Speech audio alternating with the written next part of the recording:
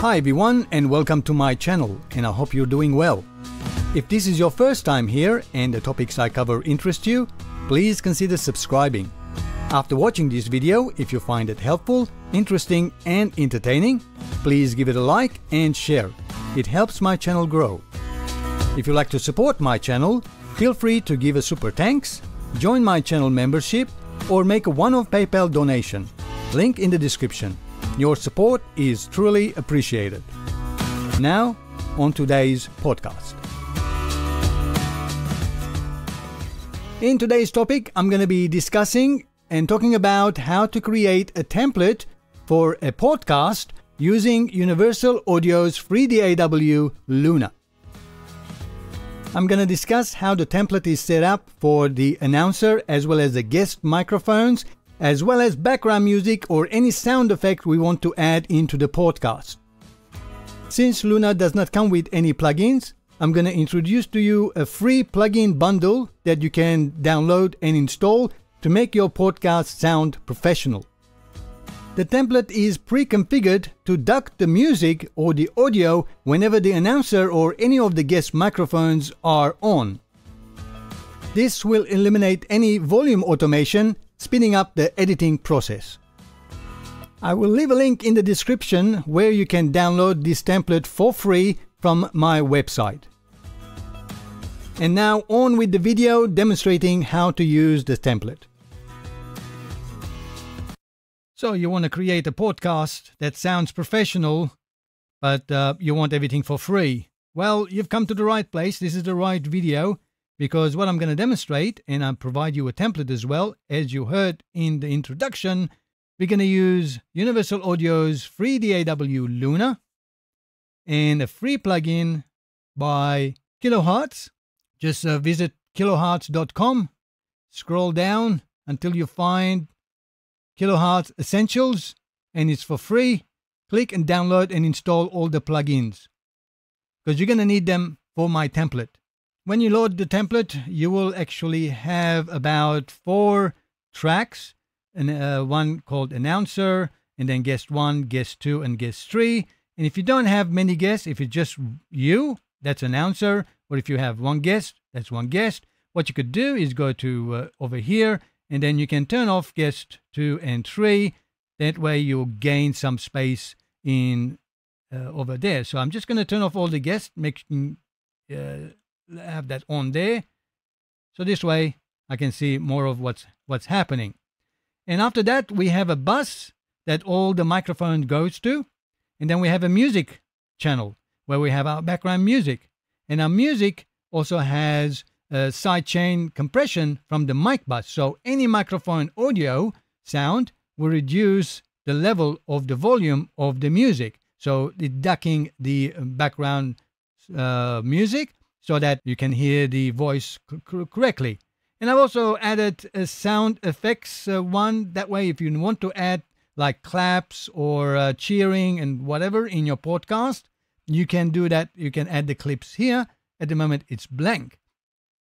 Then I do have a reverb. I do like to use on my podcast a very, very tiny bit of reverb just to give the vocal a little bit more ambience. And then we've got the main bus. If we look at the tracks here, that's where they are. Let me just enable all the other ones, missing hidden ones as well. And this is all the channels. So we've got the announcer, guest, guest 2, guest 3, and mic bus, music, sound effects, reverb, and main. Now let's have a look all the plugins that I've used here. All the plugins you see on the screen are from Kilohertz. They are free. There's about 33 plugins you get for free, and they are very, very low in CPU. As you can see from the bottom of the screen, render and render IO, only 3% out of all of these plugins there, which is fantastic, and that's what you want. Okay, so initially what I have here is the gate. This basically eliminates any background noise or any sort of in-between voices to cut those off, and you can adjust the threshold to do that. After that, we have dynamics, which is not a compression. Here, I'm using dynamics. I'm adding a little bit more of the upwards compression, and then I have compression 4 to 1. Okay, 1.2 to 1 upwards compression, and the settings are here. You can adjust them, but you don't really need to. You can leave them as they are because they will sound fantastic. I've already done all the settings for you. It does use some knee as well, so it's nice and gentle upwards compression and normal compression as well. And after the dynamics, I've got a 3-band EQ because that's all you're going to need for the vocals. If you like to use a different EQ, then that's fine, you can use it. But if you want to stay free, then you can use this 3-band EQ to adjust the lower frequencies and give a little bit of air at the end. And that's all I've done, and that's for all the channels. And then they go into mic bus, and this is the mic bus here. Okay, this one here. And then on the mic bus, I just have a normal compression, a very low ratio, 2:1 ratio, and you can adjust the threshold.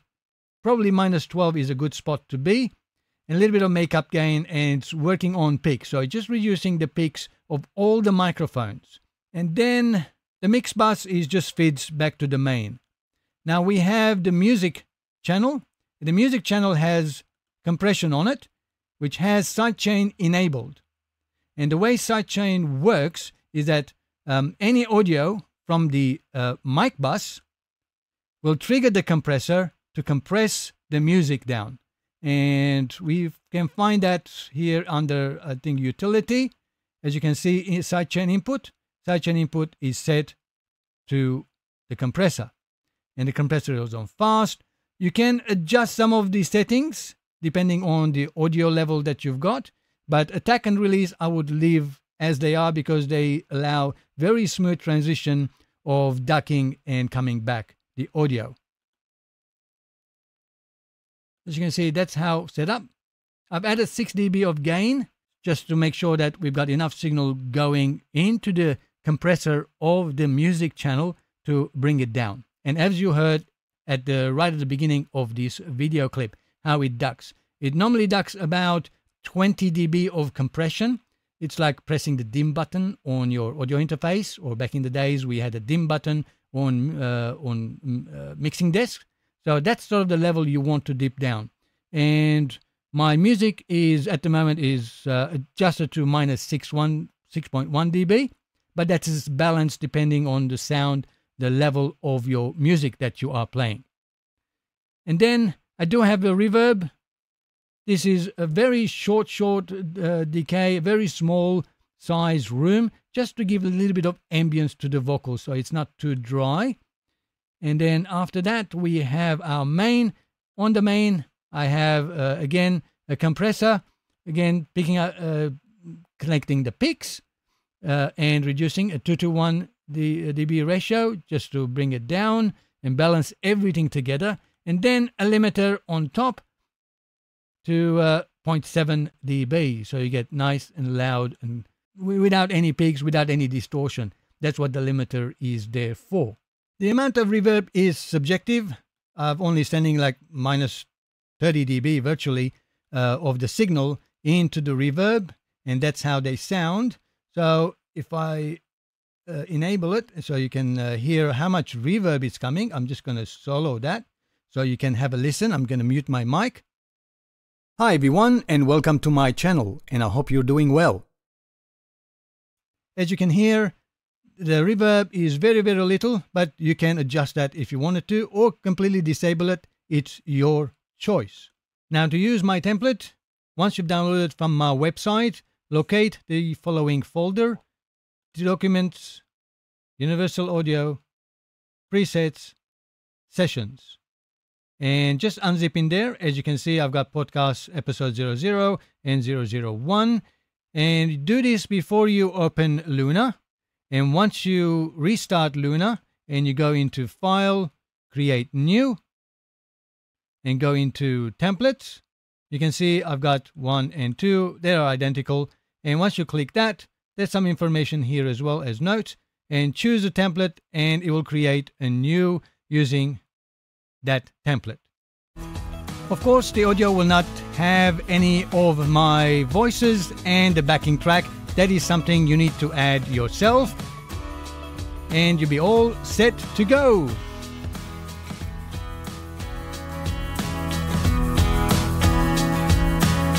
Well, we've reached the end of today's episode. I hope you found it very helpful, interesting and entertaining at the same time. If you did, please give it a like. As always, thanks for listening, and I'll catch you in the next one. Cheerio, guys.